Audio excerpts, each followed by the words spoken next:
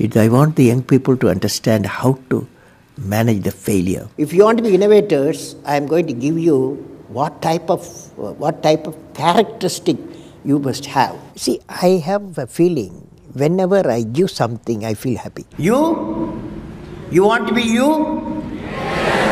Not everybody else. By breaking their limits of their imagination, they change the world. Creativity leads to thinking. When he enters the classroom, my teacher, I see a radiation of purity of life. A leader should work with integrity and succeed with integrity. Sir, how did you become so great? How did I become so great? That's the question. When there is order in the nation, there is peace in the world. How to handle not only how to handle the success, how to handle the failures. Particularly you are in the management environment, Wharton. I want the young people to understand how to manage the failure. Because any task you do, you have to come across problem. Problem should not become the captain of the individual or the project chief. And the project chief should become the captain of the problems and defeat the problem and succeed. If you want to be discoverers, if you want to be innovators, I am going to give you what type of characteristic you must have. Invention and discoveries have emanated from creative minds that have been constantly working and imagining the outcome. The telephone, he was imagining the outcome in the mind. With imaging and constant effort, all the forces of the universe work for that inspired mind, thereby leading to invention and discoveries. See, I have a feeling whenever I give something, I feel happy. You see, this is you try. That whatever you may have knowledge, you have sometimes better economy you may have. Better, because sometimes you have a kind words you can have. So if you use and make somebody's life happy, that is you are giving, and his or her life is happy, that's a best thing a human being can think of. Then you will get a conflict-free world. What did I learn from the youth of 11 million people? I learned every youth wants to be unique. Every youth wants to be unique. That is you.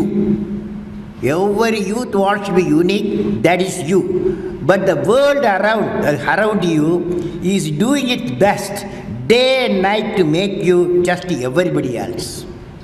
Now, the question is whether you want to be you or everybody else. You want to be you? Not everybody else. Now, if the question being like everybody else is convenient at the first glance, but not satisfying in the long vision. The challenge, therefore, my young friends, is that you have to fight the hardest battle. You have to fight the hardest battle which any human being can ever imagine to fight, and never stop fighting until you arrive at your destined place. That is the unique you. History has proven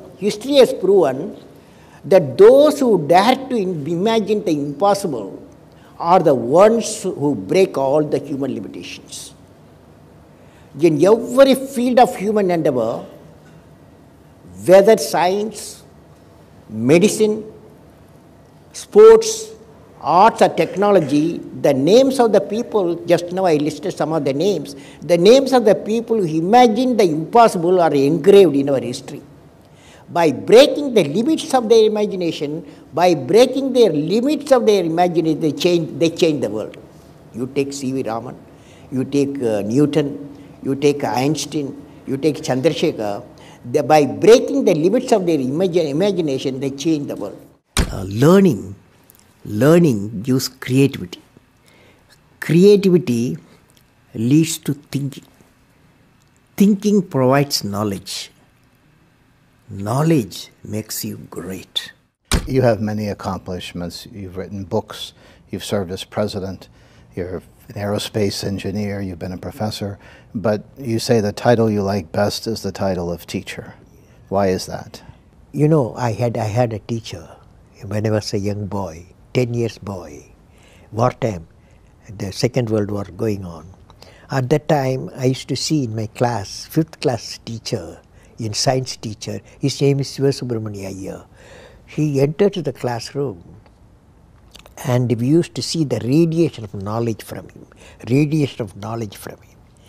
When he enters the classroom, my teacher, I see a radiation of purity of life. And the way he taught, my dream got shaped.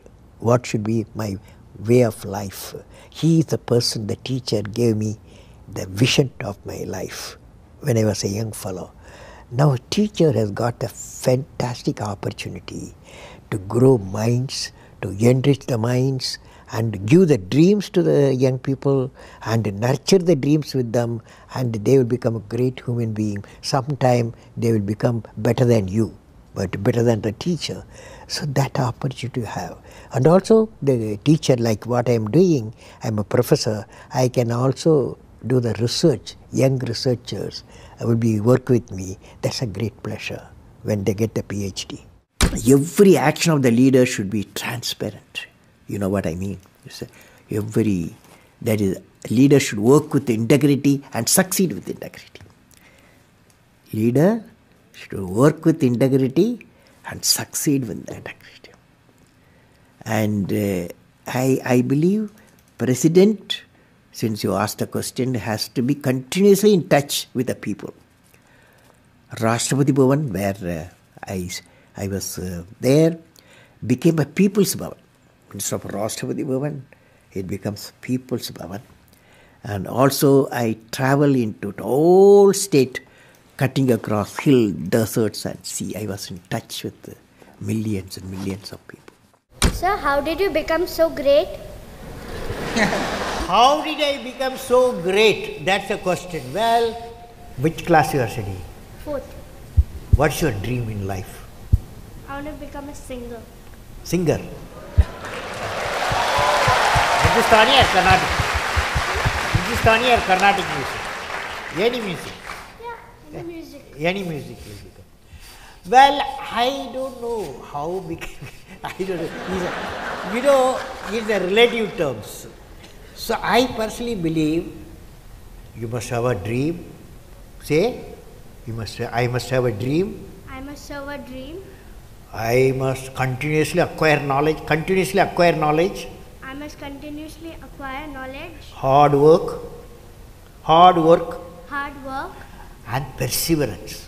And pursuance. One should not be not afraid of problems. Not afraid of problems. Then you will be successful, okay? As we say in India, where there is righteousness in the heart, there is beauty in the character. When there is beauty in the character, there is harmony in the home. When there is harmony in the home, there is an order in the nation. When there is order in the nation, there is peace in the world.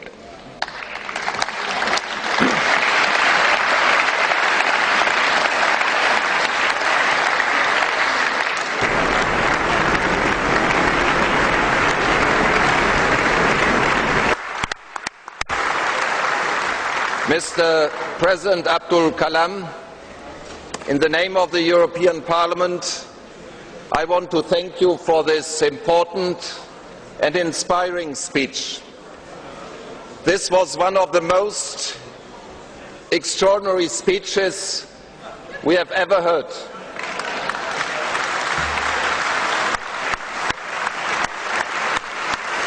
From a statesman, scientist and poet, this is unique. All the best to this great nation, India.